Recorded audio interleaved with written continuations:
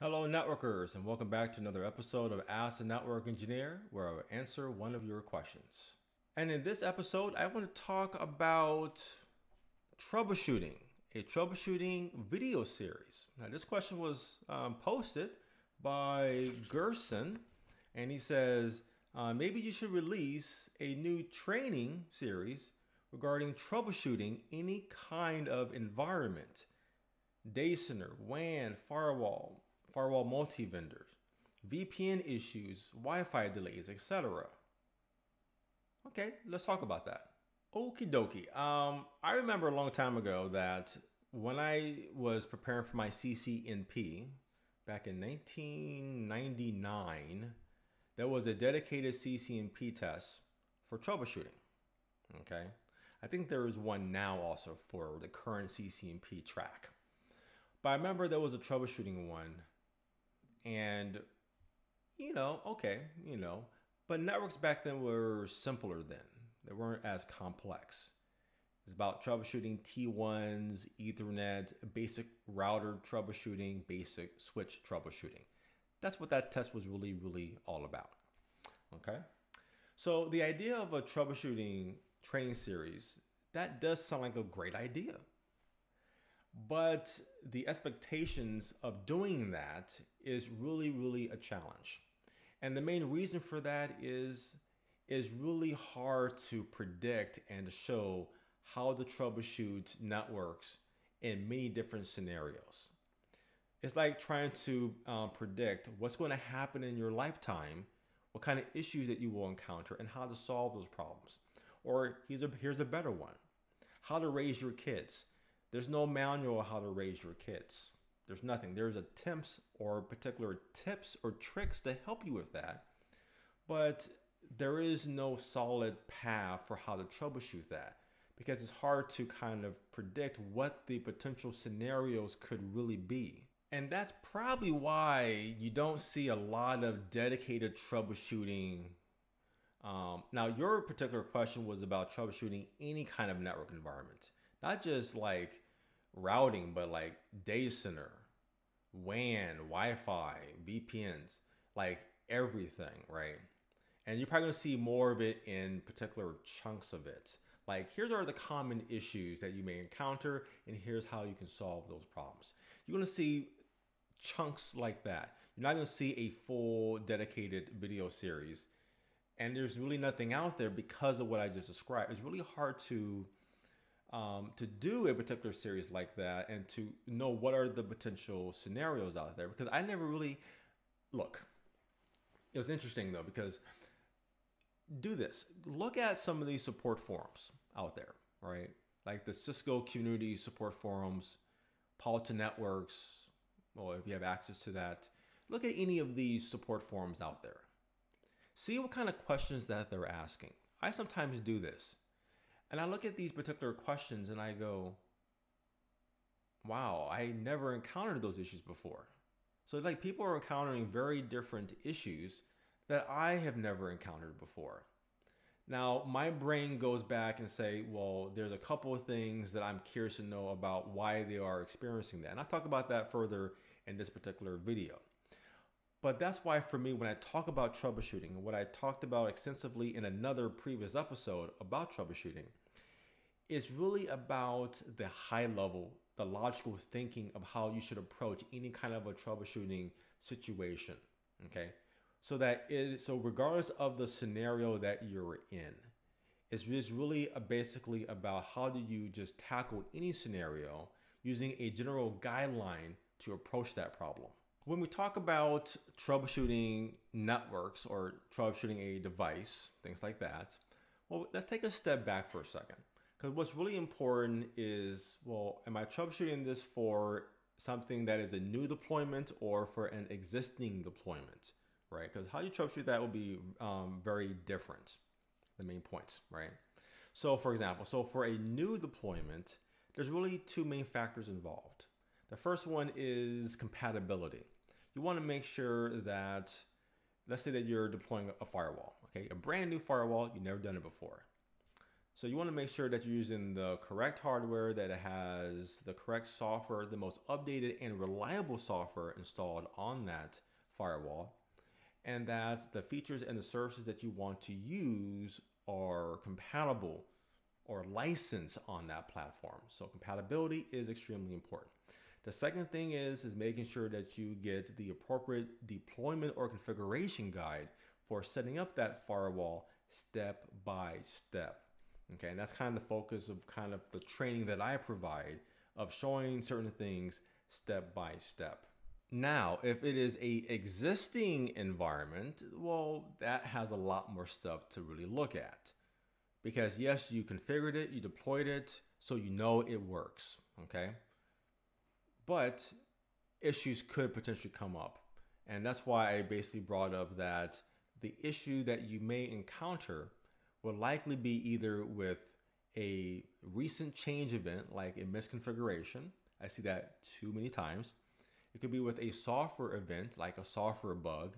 Those come up a whole lot, where I see particular anomalies that I'm like, what is going on here? And if I do a reboot, it fixes it. If I do a software update, it fixes it. Software bugs are really, really strange, and it makes it hard for you to troubleshoot because you're like, maybe I misconfigured something. It could be though, but very likely you're encountering a bug. That happens a whole lot with any kind of system that has an operating system or software that is running. Okay, but the issue could also be a hardware event.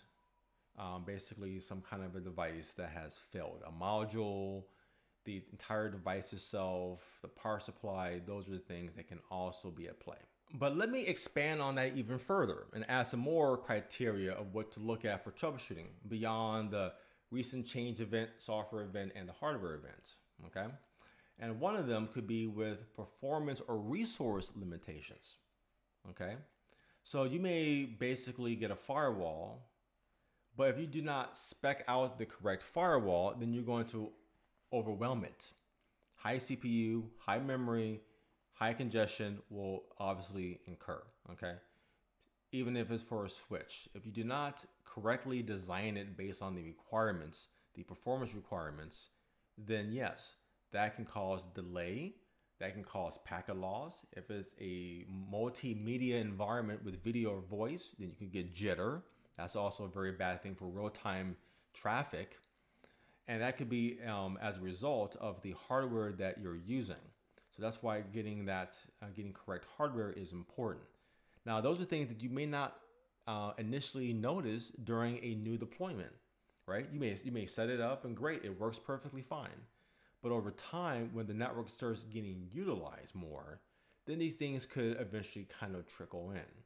So that's why getting the correct kind of hardware is important, which means I'll add compatibility to this list as well for troubleshooting, making sure that you have the most compatible hardware that aligns with your requirements. That's also very, very important. But also for troubleshooting, whether it's for a new deployment or an existing deployment, for me personally, it's really about process of elimination. That is something that I really look at. That which component on my network is causing the problem, okay? And that I can look at this and say for each component that I'm looking at the firewall, looking at the core switch, looking at each of the switches, the access switches in the environment, looking at the controller, whatever may actually be in that topology itself, is trying to determine, did anything change configuration wise? Is there a potential software bug on any of these devices? Maybe there's a hardware related event, and trying to isolate each one, we can kind of get where the issue itself could be at. So if you talk to any other network engineer or what they recommend, including some of the other experts out there, they'll tell you basically a series of things to look at for troubleshooting, right? Regardless of the protocol or of the service itself. One of the things that they will always talk about is you got to understand the protocol itself, right? Like if you're troubleshooting a routing issue with OSPF, understanding OSPF is very, very important. If you do not understand OSPF, then you have no clue where to troubleshoot that, okay? So that, of course, makes sense. So you have to understand the technology that you're going to be deploying. Not just configuring because you want to configure it. You got to understand that. So that's really, really important. But basically for troubleshooting or monitoring, verification, things like that, you want to use show commands to confirm that the operations of that protocol and service is working properly. So that's one component or method for troubleshooting. Using debug commands is another one to confirm that the interaction between devices are working correctly based on that technology that is being troubleshooted. Another one is connecting a network sniffer. That's a big one that a lot of people recommend for reviewing the interactions of traffic between devices, right? A lot of people love doing network sniffers, and most times I don't think that's necessary. But in some cases where it's really like tricky or weird scenarios, I can see that, okay? But my argument is that a network should not be deployed complicated, okay? It should be deployed in a very streamlined type of way. You know, you shouldn't have to do some kind of weird router on a stick, this kind of configuration. You shouldn't have to do that. That means that there's some kind of it's probably coming down to a business requirement. But networks should not be built complicated because you got to look at it from a support perspective. That you need anyone to support this environment, and the more complicated it is, the harder it is to troubleshoot it. You keep it nice and simple, okay? I've always done that. Whether it is a 10 size user environment or 100,000 user environments, I do it the same way. No network can be complicated. You just have to communicate with the business to understand what is your requirements, what is important. So you got to kind of know the kind of questions to ask, and making sure that you build the network to accommodate those requirements, but to, of course, make sure that it is simplified and is easy to manage so that when issues do arise, then you know how to handle those because there's no strange complexity in the mix, okay? I can talk about that topic for a long time, but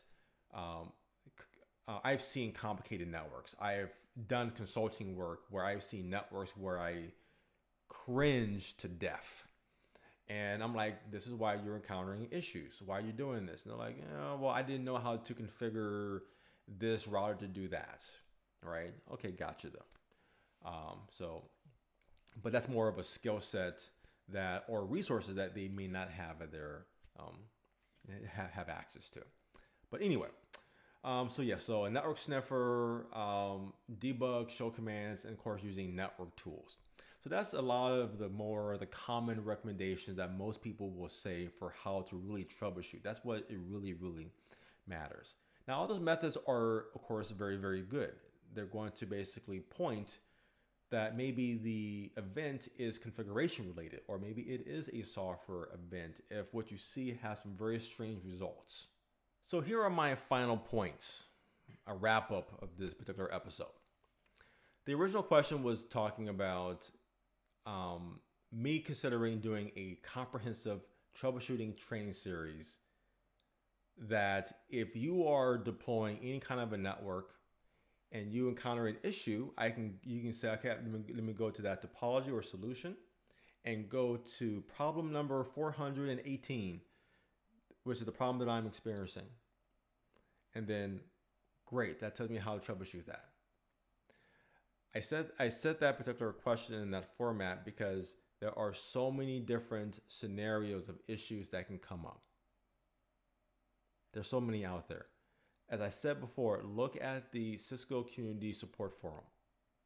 There's pages of people with unique problems, and many of these problems I have never seen before or encountered before in any environment during the last 20 years of my networking experience. And I always look at certain problems and I kind of go, how are they ending up in that situation?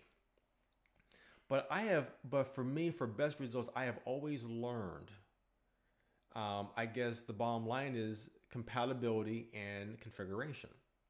Make sure that you have the correct hardware with the right resources, memory, CPU, software, licensing, things like that, and making sure it's configured correctly.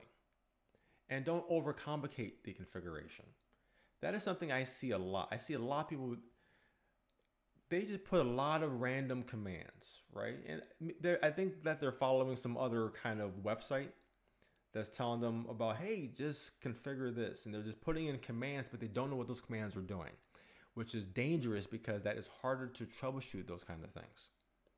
And it makes it difficult for like, where do you begin when you see certain errors that comes up? Here's a quick story before I wrap this up. I remember as a consultant years ago, I was called in because there was a particular customer, actually a consultant, that had a particular environment where they were getting a lot of intermittent drops. That was really strange. They were saying there's no congestion on the internet, but our users, our servers, for some of them are getting drops. So I get called in, I look at the configuration on the switches, and they had these commands, which I put up here. And I'm like, why are you using these commands? You don't need to use these commands. So I removed all that garbage. Problems were solved. All right. That's because of a configuration, basically a misconfiguration. You don't need to do all of that. Okay. The more complicated you make your network, the harder it is to troubleshoot it. And it does not need to be complicated. You do not need to add great, like extensive commands to your devices to be secure or anything like that. And if you are, you have to understand what those commands are doing, which is basically, again, which is what a lot of network engineers recommend. You got to understand the protocols and the commands that you are going to execute. That's what that really comes down to. So again, the training series, I think that's a great idea, but it's really, don't worry about the details of all of that. You got to take a step back and look at the main points that I talked about: compatibility, following a reliable configuration source, whether it's videos, a documentation, a deployment guide. Follow those particular things. Look at basically process of elimination. Look at performance limitations. Look at configuration changes or misconfigurations or software bugs or hardware events. That's really what your focus should be for troubleshooting any issue that you may encounter. And we are done with this episode. So if you have any questions about being a network engineer or anything in the networking field, post those questions below in the comments and your question will come up in the future episode on this channel. So please like, share, and subscribe and support us at routehub.net. And until next time, keep networking.